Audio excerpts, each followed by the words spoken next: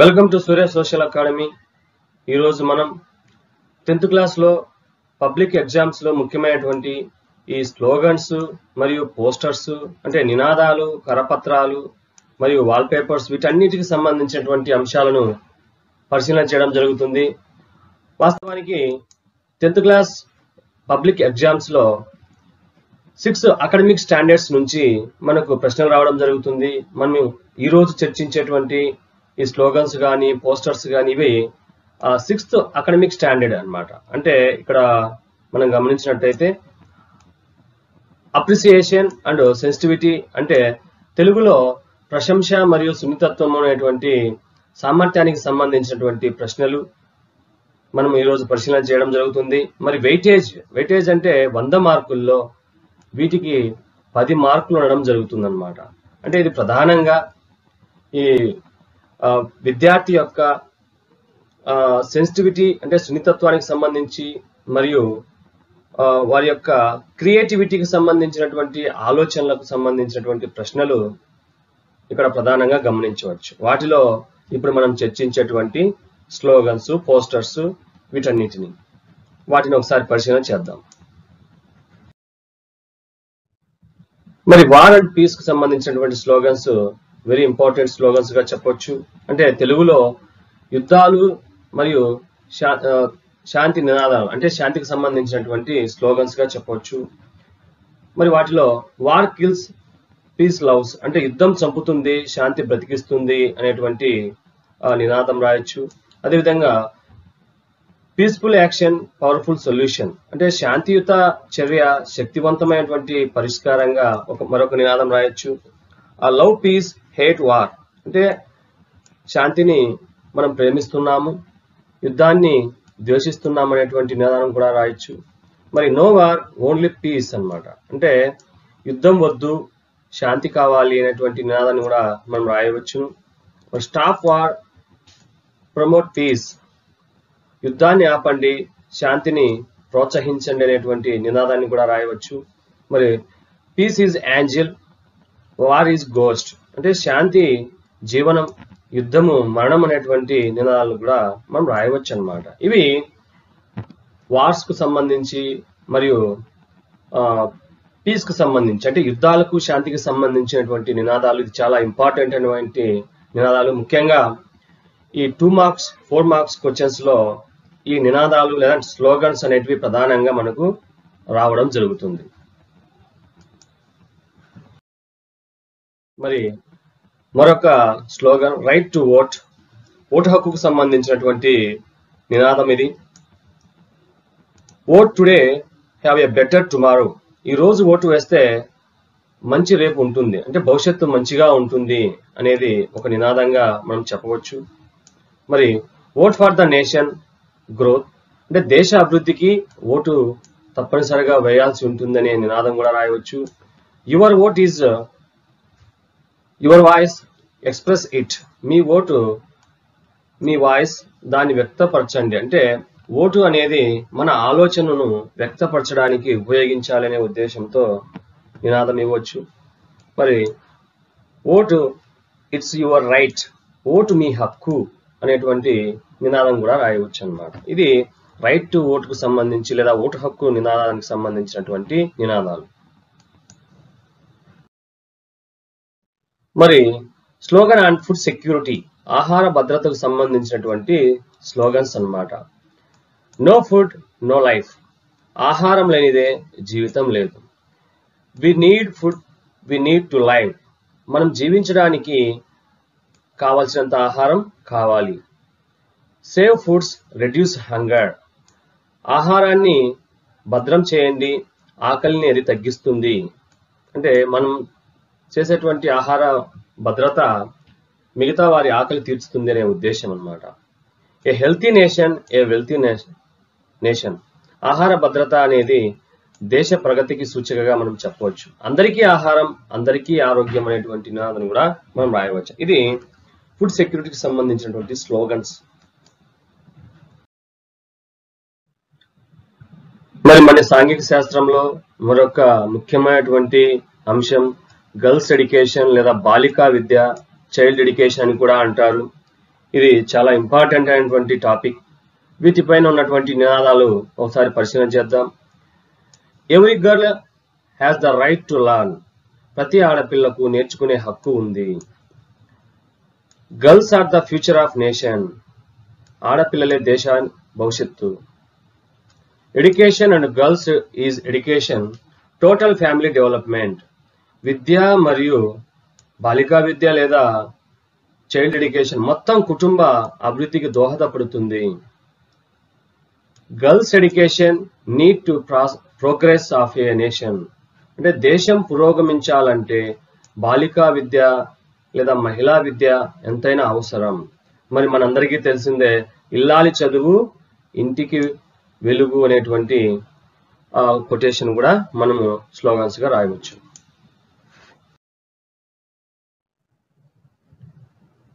సాంఘిక శాస్త్రంలో మరొక ముఖ్యమైనటువంటి అంశం జెండర్ డిస్క్రిమినేషన్. దీన్ని లింగ వివక్షత అంటాం.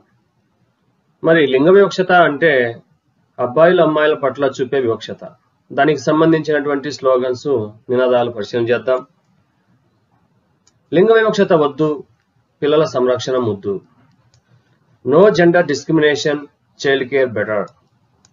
ఆడపిల్లల్ని బ్రతకనిద్దాం, మానవ జాతిని కొనసాగిద్దాం. Let the God live and let man kind continue. స్త్రీలను గౌరవించడం మన సాంప్రదాయం, దానిని కొనసాగిద్దాం. Let's continue our tradition of respecting women. అవనిలో సగం ఆడవారు, వారిని కాపాడుకుందాం. Let's half of them be females and protect them. Half of the percent of females ఉన్నారు, వారిని ప్రొటెక్ట్ చేద్దాం అనేటువంటిది దాని ఉద్దేశం. మరి ఆడ శిశువుల భ్రూణ హత్యలు వద్దు, మానవత్వాన్ని మరవవద్దు. Do not kill female foetal murders, do not forget humanity. Okay, next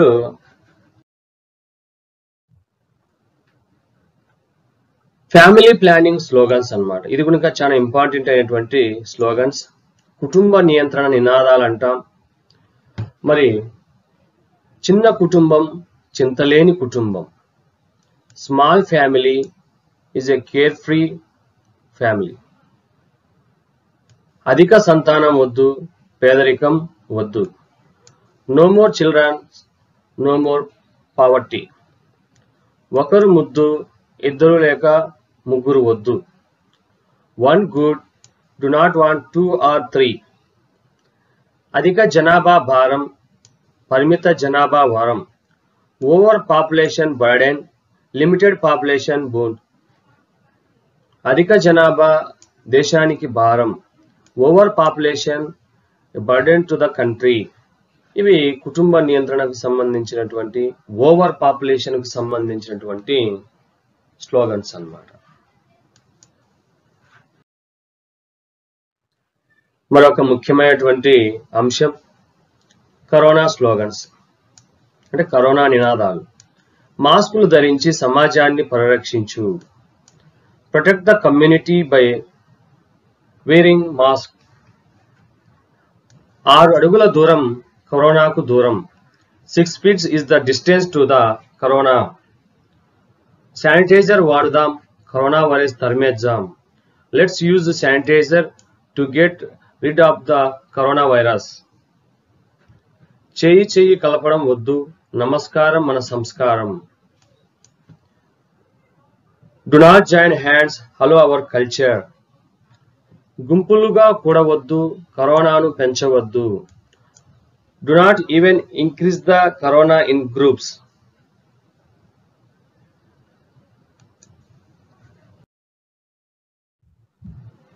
మన సాంఘిక శాస్త్రంలో మరొక ముఖ్యమైనటువంటి అంశం గ్లోబల్ వార్మింగ్. గ్లోబల్ వార్మింగ్ అంటే తెలుగులో భూగోళం వేడెక్కడం అంటాం. దానికి సంబంధించినటువంటి స్లోగన్స్ నినాదాలు గమనించినట్లయితే సేవ్ నేచర్, సేవ్ ఫ్యూచర్. ప్రకృతిని రక్షించండి, భవిష్యత్తును రక్షించండి. Avoid plastic bags and fossil fuels. Plastic సంచులు మరియు శిలాజ ఇంధనాలను నివారించండి లేదా వాడకండి. శిలాజ ఇంధనాలు అంటే పెట్రోల్, డీజిల్ లాంటివి అన్నమాట. మరి avoid AC, fridge. Use trees and clay pots. ఏసీలు ఫ్రిడ్జ్లు వాడకుండా నివారించండి. చెట్లు మరియు మట్టి కుండలను ఉపయోగించండి. ఎందుకంటే ఏసీలు ఫ్రిడ్జ్లలో ఫ్లోరో కార్బన్స్ ఉంటాయి.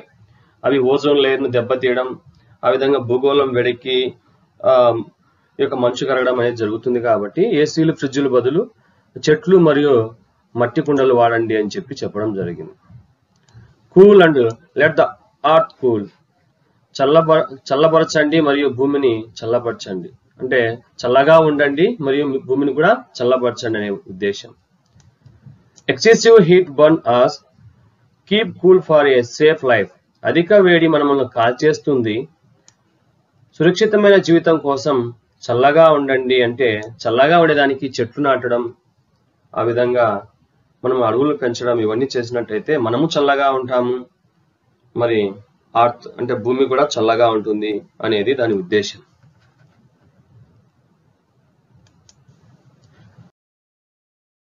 మరి మరొక ముఖ్యమైనటువంటి అంశం లిటరసీ రేట్ స్లోగన్స్, అంటే అక్షరాస్యత నినాదాలు అన్నమాట. Education increases the value of man, does not decreases. అంటే చదువు అనేది మనిషి విలువ పెంచుతుంది, తగ్గించదు అని ఒక స్లోగన్ ఇవ్వడం జరిగింది. Everyone should read, poverty in the country should be reduced. అందరూ చదవాలి, దేశ పేదరికం తగ్గాలి అనేది దాని ఉద్దేశం. Opportunities increases but not decreases due to education. విద్య వల్ల అవకాశాలు పెరుగుతాయి కానీ తగ్గవు అనేది దాని ప్రధానమైనటువంటి ఉద్దేశం. Education enhances knowledge. విద్య వల్ల విజ్ఞానం పెరుగుతుంది. Learn the letters Brayton up in life. అంటే అక్షరాలు నేర్చుకో, జీవితంలో వెలుగు నింపుకో అనేది మరొక నినాదంగా చెప్పవచ్చు అన్నమాట. మరి మామూలుగా మనం వాడే విద్య లేని వాడు వింత పశువు అనేది కూడా రాయొచ్చు.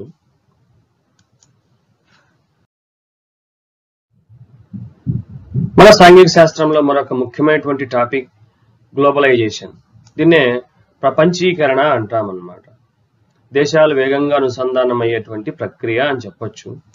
మరి దీనికి సంబంధించి స్లోగన్స్ చాలా ఇంపార్టెంట్వి. మరి ఒకసారి పరిశీలన చేద్దాం.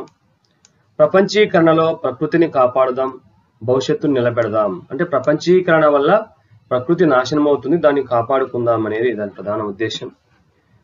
Let's save nature in globalisation, let's stand for the future అనేది మొదటి నినాదం.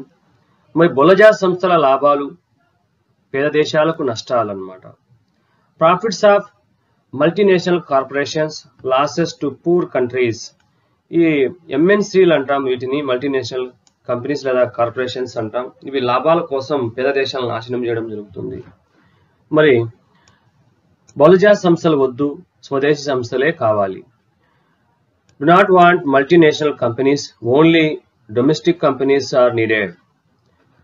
ప్రపంచీకరణ మోజులో పడి స్వదేశీ సాంప్రదాయాలు, ఆచారాలు, అలవాట్లు మరవవద్దు. Do not forget the indigenous traditions, customs and habits of the world. సంపన్నులకు మేలు, చిన్న ఉత్పత్తిదారులకు కీడు. Good for the rich, harm for small producers. ప్రపంచీకరణ, సరిహద్దులు లేని ఆర్థిక ప్రపంచం. Globalisation, an economic world without borders.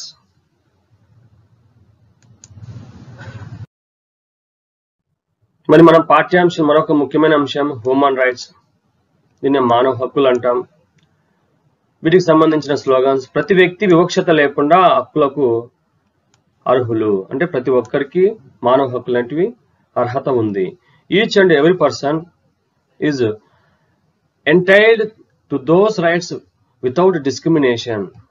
మానవ హక్కులు ప్రజలు శాంతియుత మరియు సంతోషకరమైన జీవితాన్ని గడపడానికి అవసరమైన ప్రాథమిక అవసరాలు. Human rights are basic necessities that people needed to live a peaceful and happy life. అంటే ప్రాథమికమైనటువంటి అందరికీ అవసరమైనటువంటి రైట్స్ గా చెప్పవచ్చు హ్యూమన్ రైట్స్ అన్నమాట. మరి ఒకరి మానవ హక్కులను తొలగించే హక్కు మరే ఇతర వ్యక్తికి లేదు. No other person has the right to take away someone's human rights. మానవ హక్కులు సహజ హక్కులు. Human rights are natural rights.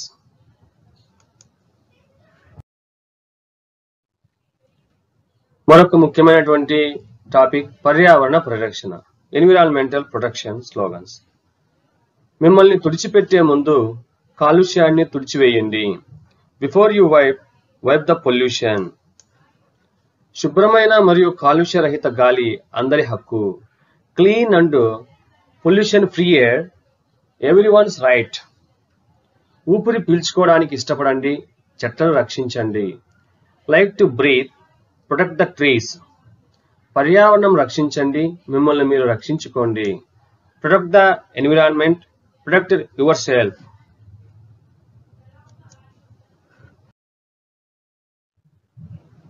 మరొక ముఖ్యమైనటువంటి topic water conservation, water saving slogans.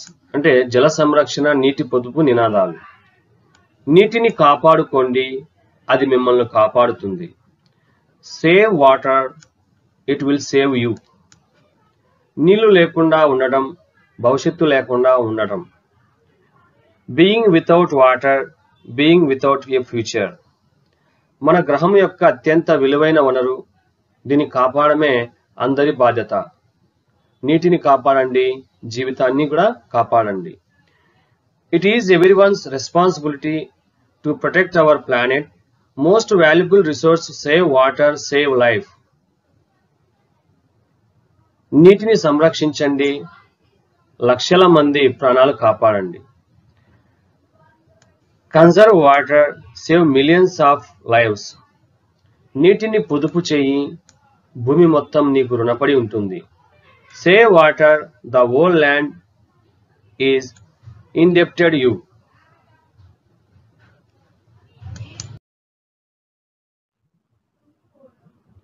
సాంఘిక శాస్త్రంలో మరొక ముఖ్యమైనటువంటి టాపిక్ ఓవర్ పాపులేషన్ లేదా అధిక జనాభా అంటాం. ఈ అధిక జనాభా నియంత్రణకు నినాదాలు రాయమని ఎక్కువగా పబ్లిక్ ఎగ్జామ్స్ లో అడగడం జరుగుతుంది. మరి దానికి సంబంధించినటువంటి స్లోగన్స్: చిన్న కుటుంబం, చింతలు లేని కుటుంబం. స్మాల్ ఫ్యామిలీ, ఏ ఫ్యామిలీ వితౌట్ వరీస్. మంచి భవిష్యత్తు కోసం భూమిపై జనాన్ని తగ్గించండి. Reduce the population on earth for a better future. అధిక జనాభాను తగ్గించండి, దోపిడీ నుండి, కాలుష్యం నుండి భూమిని రక్షించండి. Reduce over population, protect land from exploitation and population. జనాభా విస్ఫోటనం నుండి భూమిని, పర్యావరణంను రక్షించండి. Protect the earth, environment from population explosion.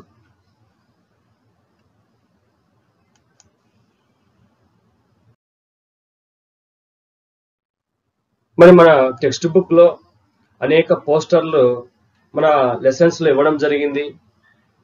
మరి ఆ పిక్చర్స్ లేదా పోస్టర్స్ ఇచ్చి వాటిపైన మీ ఓన్ ఒపీనియన్ రాయమని అడగడం జరుగుతుంది. కాబట్టి టెక్స్ట్ బుక్ లో ఉన్నటువంటి మనకు టెక్స్ట్ బుక్ బేస్డ్ పిక్చర్స్ ఏవైతే ఉన్నాయో వాటిని ఒకసారి అబ్జర్వ్ చేద్దాం.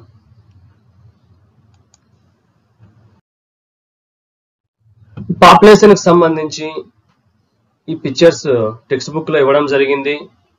మరి ఫస్ట్ పిక్చర్ అంటే మొదటి చిత్రం, అమ్మాయిలు అబ్బాయిలు అనే తేడా లేకుండా, అంటే జెండర్ డిస్క్రిమినేషన్ లేకుండా, మరి మెన్ ఉమెన్ ఈక్వాలిటీకి సంబంధించినటువంటి అంశాన్ని చూపేటువంటి చిత్రం. అంటే ఈ సెక్స్ రేషియో అంటే లింగ నిష్పత్తి అనేది ఈక్వల్ గా ఉన్నటువంటి ఈ చైనాకు సంబంధించినటువంటి పిక్చర్ ను మనకి ఇవ్వడం జరిగింది. దీంట్లో అమ్మాయి అయినా అబ్బాయి అయినా ఒకటే అనేటువంటి ఉద్దేశంతో వారికి మంచి చదువును, మంచి పోషకాహారాన్ని, మంచి ఆరోగ్యాన్ని ఇవ్వడం జరిగింది. కాబట్టి మనం ఇక్కడ జెండర్ డిస్క్రిమినేషన్ లేదు అంటే అనే విషయాన్ని మనము స్పష్టంగా గమనించవచ్చు. మరి ఇక్కడ సెకండ్ పిక్చర్ ఈ సెకండ్ పిక్చర్ లో ఓవర్ పాపులేషన్ కి సంబంధించి ఇక్కడ బిగ్ ఫ్యామిలీ స్మాల్ ఫ్యామిలీకి సంబంధించినటువంటి డిఫరెన్సెస్ ఇవ్వడం జరిగింది. మరి బిగ్ ఫ్యామిలీస్ లో 6 మెంబర్స్ ఉన్నారు టోటల్ ఫ్యామిలీ మెంబర్స్. వాళ్ళకు మినిమం నీడ్స్ అనేటివి లేవు. వాళ్ళ డ్రెస్ కావచ్చు, వాళ్ళ హెల్త్ కండిషన్ కావచ్చు, లేకపోతే వాళ్ళ న్యూట్రిషన్ పొజిషన్ కావచ్చు, ఇవన్నీ వీళ్ళకు చాలా తక్కువగా ఉన్నాయి. చూసేదానికి చాలా ఇబ్బందికరమైనటువంటి పొజిషన్ లో వీళ్ళ ఫ్యామిలీ ఉంది. కాబట్టి దీన్ని మనం ఎప్పుడూ సపోర్ట్ చేయము. మరి స్మాల్ ఫ్యామిలీకి సంబంధించినటువంటి పిక్చర్ ఇక్కడ చూడడం జరిగింది. అక్కడ వాళ్ళ డ్రెస్ మెయింటెనెన్స్ కానీ, తర్వాత వాళ్ళ ఫెసిలిటీస్ కానీ, వాళ్ళ ఎడ్యుకేషన్, ఇవన్నీ చాలా క్లియర్ గా చాలా బాగా ఉన్నాయన్నమాట. మరి స్మాల్ ఫ్యామిలీస్ అనేటివి చాలా సేఫ్ ఫ్యామిలీ గాను, చాలా గుడ్ ఫ్యామిలీ గాను మనం సపోర్ట్ చేయొచ్చు అన్నమాట. కాబట్టి you can support them if they are plan. కాబట్టి మనం సపోర్ట్ చేస్తున్నాం, మనం ఏదాన్ని సపోర్ట్ చేస్తున్నాం అంటే స్మాల్ ఫ్యామిలీని సపోర్ట్ చేస్తున్నాం అనేటువంటిది ఈ పిక్చర్ ద్వారా మనము రాయాల్సి ఉంటుంది. ఇక్కడ ఉన్నటువంటి చిత్రం మన పాఠ్యాంశంలో ప్రపంచీకరణ లేదా గ్లోబలైజేషన్ కు సంబంధించినటువంటి పిక్చర్. మరి ఈ పిక్చర్ ద్వారా మనం ఏం అర్థం చేసుకుంటున్నాం, ఏం అబ్జర్వ్ చేస్తున్నాం అనే విషయాన్ని గమనించినట్లయితే ఇక్కడ 2 రకాల అంటే 2 గ్రూప్ ఆఫ్ పర్సన్స్ ఇవ్వడం జరిగింది. మొదటి person rich person, second person poor person అన్నమాట. మొదటి వ్యక్తి చాలా ధనవంతుడైనటువంటి వ్యక్తి మరియు బహుళజాతి సంస్థకు చెందినటువంటి వ్యక్తిగా చెప్పవచ్చు. మరి ఇక్కడ రెండవ వ్యక్తి పూర్ పర్సన్ అంటే చాలా పేద వ్యక్తి అనేది మనకు అర్థమవుతుంది ఆ పిక్చర్ చూస్తే. మరి మొదటి పర్సన్ రిచ్ పర్సన్ ఏమని చెప్తున్నాడు, ప్రపంచీకరణ చాలా సరదాగా ఉంది, ఇది ప్రపంచాన్ని బల్లపరుపుగా చేసింది అని చెప్తున్నాడు. అంటే ప్రపంచీకరణ వల్ల ఎక్కువ బెనిఫిట్స్ అనేటివి ఆ రిచ్ ఫెలోస్ కి ఎక్కువగా అందడం జరిగిందనమాట. అందుకే ప్రపంచీకరణ వల్ల చాలా బాగుంది పరిస్థితి అని చెప్తున్నాడు. మరి మల్టీనేషనల్ కంపెనీస్ కి చెందినటువంటి వాళ్ళు కూడా ఎక్కువగా ప్రాఫిట్స్ పొందడం జరుగుతుంది. కాబట్టి గ్లోబలైజేషన్ అనేది ఆ రిచ్ ఫెలోస్ వాళ్ళు ఆహ్వానిస్తారనమాట, అంటే వాళ్ళు యాక్సెప్ట్ చేస్తారు.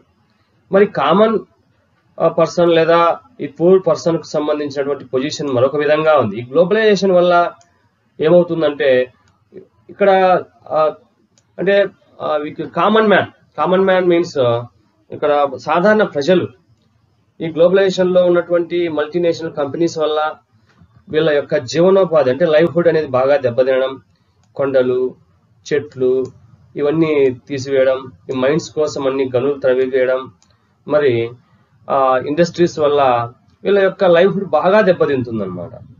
ఫలితంగా వీళ్ళు ఏమంటున్నారంటే ఈ గ్లోబలైజేషన్ లో ఉన్నటువంటి బెనిఫిట్స్ అనేటివి, ప్రాఫిట్ అనేటివి మా నుంచి వచ్చింది, కాబట్టి ప్రపంచీకరణలో మేము కూడా భాగము, మా నుంచి వచ్చిందే మీ ప్రాఫిట్ అని చెప్పేటువంటి స్టేట్మెంట్ ను ఇక్కడ ఇవ్వడం జరిగింది. కాబట్టి సెన్సిటివిటీ కింద ఈ పిక్చర్స్ నుంచి మనం ఏం అర్థం చేసుకున్నామంటే రిచ్ ఫెలోస్ కి ఏమో బెనిఫిట్స్ వచ్చినాయి, మరి కామన్ మ్యాన్ కి ఏమో లాసెస్ వచ్చినాయి అనేది ప్రధానంగా మనం అబ్జర్వ్ చేసి దాన్ని బట్టి మనము ఈ పిక్చర్ పైన మన ఓన్ ఒపీనియన్ అనేది రాయాల్సి ఉంటుంది. మరి ఇక్కడ మల్టీనేషనల్ కంపెనీకి చెందినటువంటి ఒక పర్సన్ గురించి ఇక్కడ ఉంది. ఈ పర్సన్ ఇక్కడ పరిస్థితులు మాకు బాగా అనుకూలంగా లేవు, మేము మరొక ప్రదేశానికి వెళ్తున్నాము అని చెప్తున్నాడు. ఎందుకు అంటే మరొక అంశం ఇక్కడ చూడొచ్చు. మరి ఇక్కడ లేబర్స్ ఎవరైతే ఉన్నారో, మల్టీనేషనల్ కంపెనీస్ లో పనిచేసేటువంటి లేబర్స్ ఎవరైతే ఉన్నారో వాళ్ళు తమ శాలరీలను పెంచమని, తమ పని గంటలు తర్వాత తగ్గించమని, తమకు ఎక్కువగా శాలరీస్ ఇవ్వమని డిమాండ్ చేస్తున్నారు. ఈ సెక్యూరిటీ కల్పించాలా, శాలరీలు పెంచాలి. ఈ డిమాండ్స్ ను ఈ మల్టీనేషనల్ కంపెనీస్ తీరుస్తే వీళ్ళకి ప్రాఫిట్స్ రావు. కాబట్టి వీళ్ళు ఏం చేస్తారంటే వాళ్ళ డిమాండ్స్ ను తీర్చకుండా మరి ఆ కంపెనీకి వాళ్ళ డిమాండ్స్ తీర్చితే లాసెస్ వస్తాయి, కాబట్టి ఆ కంపెనీని వేరే నేషన్స్ అంటే వేరే దేశాల్లోకి తరలించుకొని పోతారు. దానివల్ల ఇక్కడ ఉన్నటువంటి లేబర్స్ అంతా నష్టపోవడం జరుగుతుంది. అంటే ఇక్కడ మల్టీనేషనల్ కార్పొరేషన్ లేదా కంపెనీస్ కు మెయిన్ ఎయిమ్ అంటే ప్రాఫిట్స్ అన్నమాట. కాబట్టి మల్టీనేషనల్ కంపెనీ అంటానే అది ఒక దేశంలో బ్రాంచెస్ ఉండవు, అనేక దేశాలలో బ్రాంచెస్ ఉంటాయి. ఎక్కడైతే ప్రాఫిట్స్ ఉంటాయో, ఎక్కడైతే బెనిఫిట్స్ ఉంటాయో, ఎక్కడైతే మార్కెటింగ్ ఉంటుందో అక్కడికి వాళ్ళ కంపెనీ షిఫ్ట్ కావడం జరుగుతుంది. కాబట్టి ఇక్కడ అనుకూలంగా లేనటువంటి దేశాల్లో తమ కంపెనీ క్లోజ్ చేసుకొని అనుకూలమైనటువంటి దేశాల్లో తమ కంపెనీని స్టార్ట్ చేసుకోవడం జరుగుతుంది అనే విషయాన్ని మనం అబ్జర్వ్ చేయాలి. ఇక్కడ ఒక పిక్చర్ ఇవ్వడం జరిగింది. ఈ చిత్రాన్ని ఒక ఊహాత్మక వ్యాఖ్య రాయండి, ఇది ప్రపంచీకరణ గురించి ఏం చెప్తుంది అని చెప్పడం జరిగింది. మొదటి పిక్చర్ లో మరి కంపెనీలో తయారైనటువంటి కూల్ డ్రింక్స్ గురించినటువంటి అంశాలు ఉన్నాయి. మరి రెండవ పిక్చర్ లో ఇక్కడ రైతులు పండించేటువంటి ఈ కొబ్బరి బొండాలు అంటే ఈ కోకోనట్ సంబంధించినటువంటి అంశం అయితే ఉందన్నమాట. మరి ఏది బెటర్ మన హెల్త్ కానీ చూసినప్పుడు, ఇక్కడ కంపెనీలో తయారు చేసేటువంటి కూల్ డ్రింక్స్ లో ఇక బోర్ వాటర్ అంటే పొల్యూటెడ్ వాటర్ వాడతారు ఎక్కువగా, మరి కలర్స్ యూజ్ చేస్తారు, మరి గ్యాస్ కార్బన్ డైఆక్సైడ్ లాంటి గ్యాసెస్ వాడతారు. ఇదంతా ఉంటుంది. నో ఫ్రూట్ కంటైన్ అని రాసింటారు కూల్ డ్రింక్స్ పైన, కాబట్టి అబ్జర్వ్ చేయండి. మరి ఫ్రూట్స్ లేనప్పుడు ఈ షుగర్ కానీ గ్యాస్ కానీ ఈ పొల్యూటెడ్ వాటర్ కానీ మన హెల్త్ బాగా డ్యామేజ్ చేస్తుంది అనమాట. కాబట్టి కూల్ డ్రింక్స్ వల్ల మనకు అన్హెల్తీ అంటే ఆరోగ్యం బాగా చెడిపోతుంది. మరి ఇదే కొబ్బరి బోండాలు అంటే కోకోనట్ వాటర్ చూసినట్లయితే ఇది మన హెల్త్ కు ఎంతో ఉపయోగం అనమాట. మంచి రిచ్ మినరల్స్ ఉంటాయి, మరి మన బాడీకి ఎంతో యూస్ఫుల్ గా ఉంటుంది అనమాట. అదే విధంగా మనం కోకోనట్ వాటర్ వాడినట్టయితే ఇక్కడ ఉన్నటువంటి ఫార్మర్స్ కు అంటే రైతులకు కూడా మనం ఎంతో ఉపయోగపడిన వాళ్ళంగా ఉంటాము, వారి పంటకు కూడా ఎక్కువ మేలు చేసిన వారం అవుతాం. కాబట్టి మనకు కొబ్బరి బోండాలు ఉండగా మరి కోకోకోలా లాంటి శీతల పానీయాలు మరి ఎందుకు దండగా అనేటువంటి ఉద్దేశంతో మనం ఎక్కువగా హెల్త్ పరంగా మన ఫార్మర్స్ పరంగా ఆలోచన చేసినప్పుడు మనకు చాలా యూజ్ఫుల్ గా ఈ కోకోనట్ వాటర్ ఉపయోగపడడం జరుగుతుంది అని చెప్పి మనం ఈ చిత్రాన్ని బట్టి గమనించవచ్చు. మరి ఇది ఫుడ్ సెక్యూరిటీకి సంబంధించినటువంటి ఒక పిక్చర్. ఇది టెక్స్ట్ బుక్ లో ఇవ్వడం జరిగింది. మనలో ప్రతి 7గురిలో ఒకరు ఆకలితో నిద్రపోతున్నారు, ఇలా ఉండాల్సిన అవసరం లేదు. మరి ఇక్కడ పిక్చర్ లో బాగా గమనించినట్టయితే ఇక్కడ 7 మెంబర్స్ లో 1 పర్సన్ అంటే ఒక్క వ్యక్తి చనిపోవడం జరుగుతుంది ఈ ఆహారం అందక. మరి ఇది చాలా బాధాకరమైనటువంటి విషయం.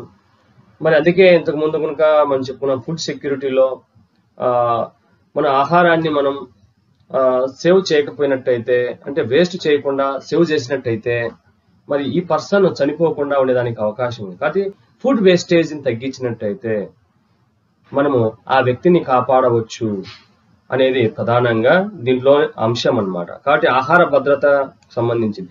అదే ఈ విధంగా ఆహార భద్రతకు సంబంధించినటువంటి ఒక పోస్టర్ తయారు చేయండి అంటే ఈ వీడియో లాస్ట్ లో ఫుడ్ సెక్యూరిటీ సంబంధించి ఒక పోస్టర్ అయితే ఇవ్వడం జరిగింది. అక్కడ దీనికి సంబంధించి ఇలాంటి పోస్టరే ఒకటి నేను అక్కడ మీకు చూపించడం జరుగుతుంది. మరి ఇక్కడ అమ్మ అనే శీర్షిక కింద కవిత చదవండి, ఆహార భద్రతకు సంబంధించి ఏదో ఒక అంశం పైన మీరు ఒక కవిత రాయండి అని. ఇక్కడ అమ్మకు సంబంధించినటువంటి అంటే మదర్కు సంబంధించినటువంటి ఒక పోయిటరీ ఇవ్వడం జరిగింది. మనకు తెలుసు మదర్ అంటే ఎంత ఇంపార్టెంట్ ఉందో మనకు పుట్టినప్పటి నుంచి మన అన్ని విషయాల్లో అమ్మ అంటే మదర్ మనకు హెల్ప్ఫుల్ గా ఉంటుంది. ఆమె ఆకలిగా ఉండి కూడా మనకు ఫుడ్ పెడుతుందన్నమాట. మరి ఈ యొక్క పోయిటరీ చూసినట్టయితే మనకు ఆ మదర్ యొక్క లవ్ అంటే మదర్స్ లవ్ అనేది ఎంతగా ఉంటుందో అర్థమవుతుంది. ఆ విధంగానే మీరు కూడా ఒక పోయిటరీ రాయమని టెక్స్ట్ బుక్ లో ఇవ్వడం జరిగింది. మరి తల్లి పైన ఎన్ని పోయిటరీ అయినా రాయొచ్చు. కాబట్టి ఆ విధంగా మీ మదర్ పైన ఒక మంచి పోయిటరీ అంటే కవిత రాయమని ఇవ్వడం జరిగింది అన్నమాట. మరి ఇక్కడ పిక్చర్ ఎన్విరాన్మెంట్ కి సంబంధించినటువంటిది, పర్యావరణానికి సంబంధించింది. మరి ఇక్కడ ఉన్నటువంటి ఇండస్ట్రీస్ కావచ్చు, మరి ఒక మల్టీనేషనల్ కంపెనీస్ కావచ్చు, అవి తమ బెనిఫిట్స్ కోసం ఎక్కువగా మన అర్త్ను యూజ్ చేసుకోవడం జరుగుతుంది అనమాట. అంటే భూమిని బాగా ఉపయోగించుకోవడం. దానివల్ల ఏమవుతుంది అంటే ఉన్నటువంటి మినరల్స్ అన్ని పూర్తిగా అంతరించడం జరుగుతుంది. తర్వాత అనేక మంది లైవ్హుడ్ అన్నమాట, అంటే జీవన విధానం దెబ్బతింటుంది అనమాట. అందుకే నీటిని రక్షిద్దాం, అంటే వాటర్ను రక్షిద్దాం, తర్వాత అర్త్ను రక్షిద్దాం, తర్వాత ఇక్కడ ఉన్నటువంటి ఫారెస్ట్ లో ఉన్నటువంటి టైగర్స్ వీటన్నిటిని రక్షిద్దాం. అంటే ఒక విధంగా ఇవి ఎన్విరాన్మెంట్ అంతా ప్రొటెక్ట్ చేద్దాం. ఇది ఎన్విరాన్మెంట్ ప్రొటెక్ట్ సంబంధించినటువంటి అంశం అన్నమాట, పిక్చర్ అన్నమాట. దాన్ని బట్టి ఈ డ్యామ్స్, మైన్స్, ఫ్యాక్టరీస్ కట్టడం వల్ల ఏ విధంగా ఈ యొక్క పీపుల్ లైవ్హుడ్ కానీ, లేకపోతే ఫ్లోరా ఫ్లోనా ఆ యొక్క లైవ్హుడ్ కానీ, తర్వాత ఈ వైల్డ్ అనిమల్స్ లైవ్హుడ్ కానీ ఏ విధంగా దెబ్బతింటుందో తెలిపేటువంటి ఆ విషయమే మనకు టెక్స్ట్ బుక్ లో కుడంకులం న్యూక్లియర్ పవర్ ప్లాంట్ కు అగెనిస్ట్ గా ఎజిటేషన్ రావడం, తర్వాత చిప్కో మూమెంట్, నర్మదా బచావో మూమెంట్, ఈ మూమెంట్స్ అన్ని ఎందుకు వచ్చినాయంటే వాళ్ళ లైవ్హుడ్ దెబ్బతింటుంది అనే ఉద్దేశం అన్నమాట. అది ఈ పిక్చర్ బట్టి మీరు ఓన్గా రాయాల్సి ఉంటుంది అనమాట. అంటే ఒకరికి డెవలప్ అయినటువంటి అంశం మరొకరికి డెవలప్మెంట్ కాదు. విభిన్నమైనటువంటి, అంటే డిఫరెంట్ పర్సన్స్ కు డిఫరెంట్ డెవలప్మెంట్ గోల్స్ అనేటివి ఉంటాయి అనేది ప్రధానంగా మనం గుర్తు పెట్టుకొని ఈ పిక్చర్ మీద రాయాల్సి ఉంటుంది అనమాట. ఇక్కడ మనకు చిత్రంలో కల్పించేటువంటి లోగో అంతర్జాతీయ మహిళా ఓటు హక్కుకు సంబంధించినటువంటి ఉద్యమ సంస్థ లోగో. ఇది 1914లో ఏర్పడడం జరిగింది. ఇది అనేక సార్లు పబ్లిక్ ఎగ్జామ్స్ కూడా ఇవ్వడం జరిగింది. మరి ఇంగ్లీష్ లో logo of international women's సఫ్రాజిస్ట్ movement and organisation established in 1914 అని ఉండడం జరుగుతుంది. కాబట్టి లోగో ఇచ్చి మరి ఏ దానికి సంబంధించిందంటే అది దానికి సంబంధించినటువంటి లోగోగా చెప్పవచ్చు.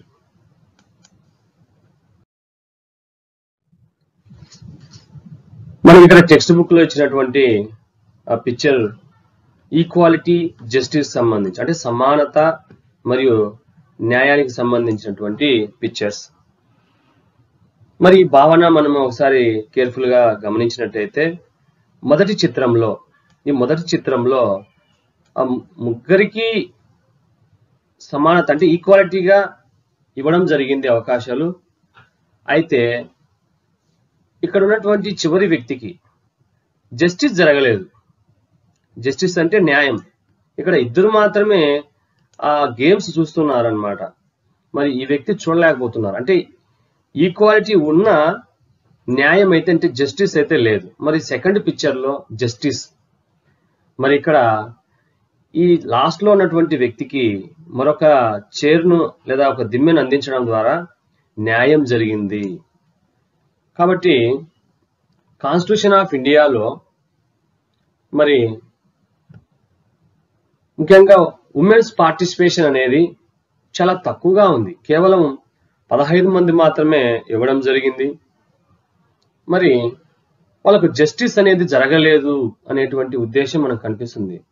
అవుట్ ఆఫ్ 389లో 15 మెంబర్స్ మాత్రమే ఉమెన్స్ పార్టిసిపేషన్ ఉంది. అంటే ఆడవాళ్ళ యొక్క ప్రాధాన్యత, అంటే పార్టిసిపేషన్ అనేది ఉంది అన్నమాట.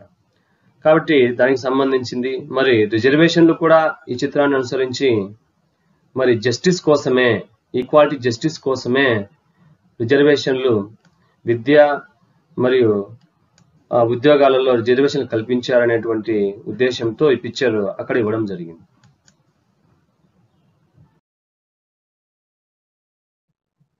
మరి కొన్ని సందర్భాల్లో ఈ పోస్టర్స్ తయారు చేయండి అని ఒక అంశాన్ని ఇచ్చి మనల్ని అడగడం జరుగుతుంది. ఆ విధంగా ప్రిపరేషన్ ఆఫ్ పోస్టర్స్ సంబంధించిన కొన్ని ఇక్కడ ఉదాహరణలు ఇవ్వడం జరిగింది.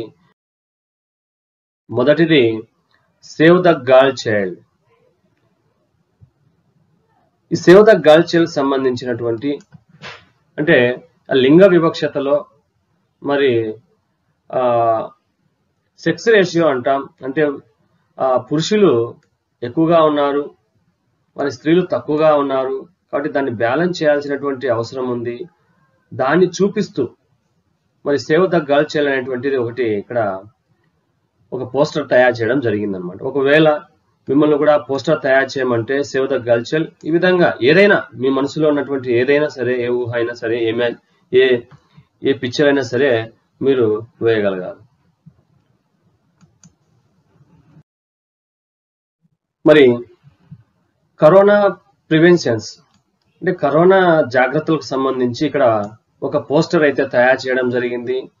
మరి ఇక్కడ కరోనా రాకుండా ఏ జాగ్రత్తలు పాటించాలో వాటన్నిటిని ఒక పోస్టర్ గా ఇక్కడ తయారు చేయడం జరిగింది. ఈ విధంగా మీరు కూడా కరోనా ప్రివెన్షన్స్ కానీ, కరోనా సేఫ్టీకి సంబంధించిన ఏమైనా అడిగితే ఈ విధంగా మరి పోస్టర్ కానీ లేకపోతే వాల్ పోస్టర్ కానీ తయారు చేయాల్సి ఉంటుంది అన్నమాట.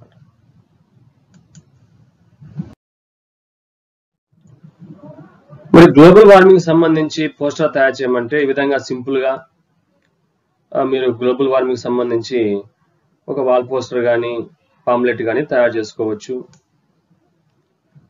అదే సెన్సిటివిటీ సంబంధించి మీకు ఏవైనా ఆలోచనలు ఉంటే ఆ ఆలోచనలను ఆ విధంగా పోస్టర్ రూపంలో ప్రజెంట్ చేయవచ్చు. మరి వరల్డ్ పీస్ కి సంబంధించినటువంటి పోస్టర్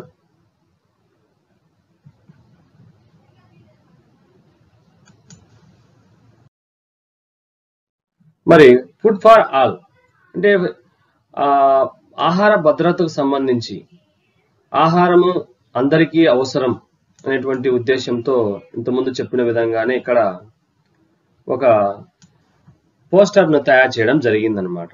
అంటే అందరికీ ఆహారం అనేది, అందుకే ఫుడ్ సెక్యూరిటీ యాక్ట్ కనుక చేయడం జరిగింది. కాబట్టి ఫుడ్ ఫర్ ఆల్ అనేటువంటి ఉద్దేశంతో ఇక్కడ పోస్టర్ తయారు చేయడం జరిగింది. ఈ విధంగా మనకు సాంఘిక శాస్త్రంలో 6 అకాడమిక్ స్టాండర్డ్స్ లో అప్రిసియేషన్ సెన్సిటివిటీ అంటే సున్నితత్వం, ప్రశంస అనేటువంటి సామర్థ్యంలో ఈ విధంగా స్లోగన్స్ అంటే నినాదాలు, పోస్టర్స్ అంటే కరపత్రాలు, అంటే బ్యానర్స్ అంటే వాల్ పోస్టర్స్ ఇవ్వడం, వాటిపైన మీ వ్యాఖ్యానాన్ని రాయడం అనేది, తర్వాత తయారు చేయడం అనేది ఉంటుంది. వీటికి 10 మార్క్స్ ఉంటాయి. కాబట్టి మీరు కొంచెం క్రియేటివిటీగా ఆలోచన చేసినట్లయితే 10కు 10 మార్క్స్ తీసుకొని రావచ్చు. Thank you.